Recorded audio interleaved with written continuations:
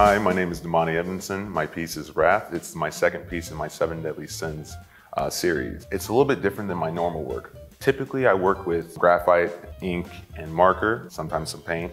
This time I did a digital piece. The lines are a little bit loose. There's no real definitive line like you would see in a typical digital art. I think a lot of people, when they think digital art, they think really uniform, really clean. My style is kind of messy. It's energetic is what I would call it. That's what I really like doing, is like capturing really strong emotions. So with Wrath, obviously, it's anger, so I wouldn't capture the essence of anger. J. Cole had just come out with a new album, and one of the songs was Pride is the Devil. And I really, really like that song. I like the lyrics in it.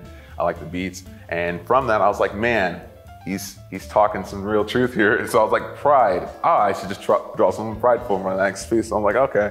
And then I was like, wait, Pride's one of the 7 Deadly Sins. I could just make it into a series because I have to make a bunch of pieces. Why not? And that's how I do it. A lot of people have like these really deep, insightful like meanings behind the pieces. Me personally, I'll look at something like all these around here, gallery right now, there's a lot of landscapes and stuff. I'm like, man, those landscapes look cool. I need to go home and do a landscape. And I sit down and I'll draw something, and I sit there and look at it. I'm like, do I like this? Do I not? I might add some more to it. I might erase it, draw something else. Everyone has a different opinion about everything, and a lot of people's opinions don't get shared. And not a lot of people can express their opinions that well.